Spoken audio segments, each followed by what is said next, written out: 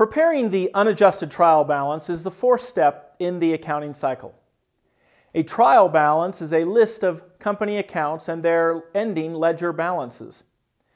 Its primary purpose at this step is to make sure that debits equal credits. The trial balance is prepared at the end of the accounting period, as are all of the subsequent steps in the accounting cycle. The trial balance lists accounts in the following order: assets, liabilities, equity, revenues, and expenses. Before we look at how to prepare the trial balance, let's revisit how we arrive at the ending balances in our ledger accounts. Account balances are either debit balances or credit balances. There are no negative balances in accounting. Balances are calculated by totaling the debit side of an account and totaling the credit side of an account. Then subtract the smaller side from the larger. This is the balance on the larger side. An account can have only one balance. In this example, debits are $20,000 and credits are $9,000. So the balance in this account is an $11,000 debit. In this example, debits are $15,000 and credits are $17,000. So the balance in this account is a $2,000 credit. Now here's an example of a trial balance. Notice the account order is assets, liabilities, equity, revenues, and finally expenses. Let's look at the details as to how we arrived at these balances. So in this example, all of the debits totaled $18,300 and all of the credits totaled $10,250. Therefore, the cash account has a debit balance of $8,050. So on the trial balance, we would enter cash as the first account and $8,050 in the debit column.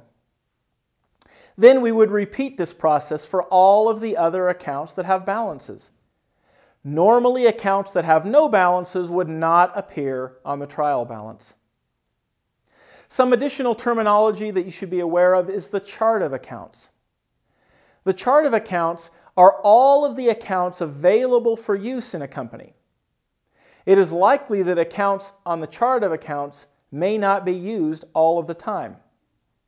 The chart of accounts is not the same thing as the trial balance, which are the accounts that are used and have balances. Here is a short example of a chart of accounts. In academia, we identify accounts by their names, like cash or service revenue. But in real life, and in accounting information systems, accounts are identified by an assigned account number, like 100 or 400. So much of what we've covered in this video deals with the trial balance in general. I'd like to identify why this is an unadjusted trial balance. Specifically, other than telling us the balances of our ledger accounts at this time and whether or not our debits equal our credits, the adjusted trial balance doesn't tell us very much. For example, look at the supplies balance. That balance has likely come from the purchase of supplies during the month. However, it may not be the amount of supplies on hand at the end of the month if we've used some of them. So there are limitations to the adjusted trial balance, including some transactions may not have been journalized. The correct journal entry might not have been posted. A journal entry may have been entered or posted twice. Incorrect accounts may have been used in the journalizing or posting of transactions.